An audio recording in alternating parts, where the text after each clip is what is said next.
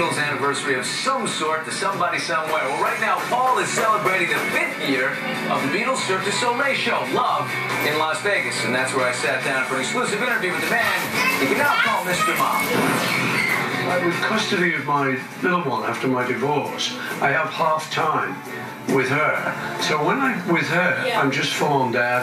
Up at 6:30 in the morning, doing the school run. Hi, other mums. It's like that, and it's really, you know, just dad. You actually go to the pickup line and pick up the pictures. Oh yeah, with the other moms. How fun! Yeah, it's great. Chit chat about the latest recipes. And also, you know, I think it's nice if a kid has that.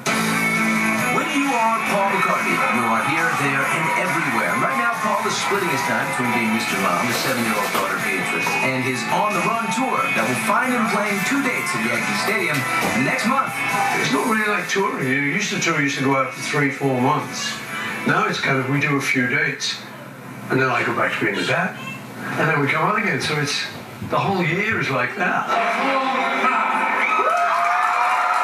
I caught up with Paul in Las Vegas, where he took in the 5th anniversary performance of Cirque du Soleil's The Beatles' Love. Backstage, he congratulated the performers. What can I say? I said thank you, you know. Fantastic. Music's not bad. Paul turns 69 on Saturday, but he's not slowing down, and 2012 may be even busier. Olympics coming to London 2012. Will you be involved? Have they asked you? I can't imagine an opening ceremony without you in it.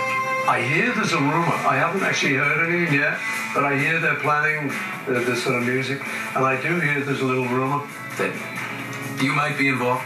that I might be involved, yeah. I met the guy who knows the guy who is going to ask somebody about it soon. Tomorrow on Access Hollywood, the gold standard in entertainment news. The hottest pods in Hollywood. We reveal who made